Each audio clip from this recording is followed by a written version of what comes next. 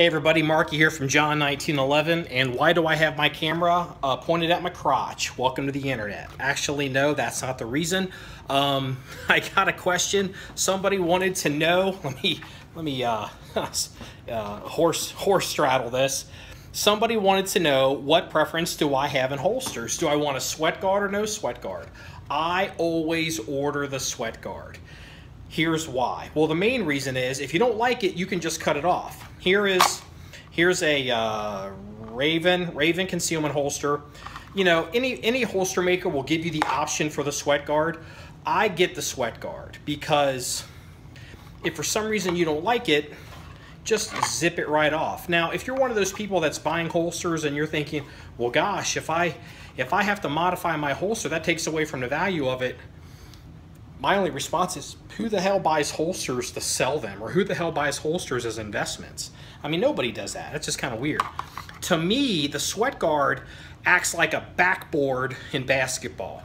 You know, you can either do nothing but net, or you can bounce it in from different angles, okay? And that's what the sweat guard does for me.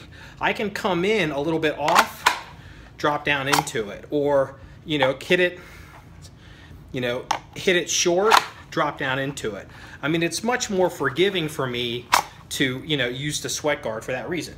And, you know, even like my appendix carry, sweat guard, same thing. So, because, you know, under stress or fast, and there are some occasions when you may want to holster a gun quickly. I'm not going to get into that here. I don't conduct training, but it does happen. Sweat guards really help you with that. If you don't like them, cut them off. Again, I have a sweat guard in this appendix. I'm able to bend over, no problem. It's not that big of a deal. It doesn't really hinder your movement. If you're one of those kind of guys that it does, cut it off. You know, no big deal. Or order one without it. Here is an old holster. This is a holster that, this is not a big company. This has a kind of a pseudo hybrid. It's kind of a sweat guard. It's a mini sweat guard. The bottom line is you end up having to hit it right on the money. It's a 3 o'clock holster, but you know, I mean, if you're a little bit off or a little bit shallow, there's not a whole lot of, you know, runway to kind of, you know, slide your way into it, you know, if you miss. And you know, I got news for you. Everybody misses, you know. Guys, you all miss. Trust me, just look at your bathroom, all right?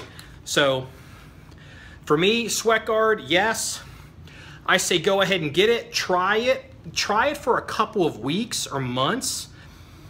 See if you get used to it, see if it makes a difference. Then, if not, just cut the damn thing off. Not that big of a deal. Remember, it's all about shooting guns and having fun. Everybody, have a good day.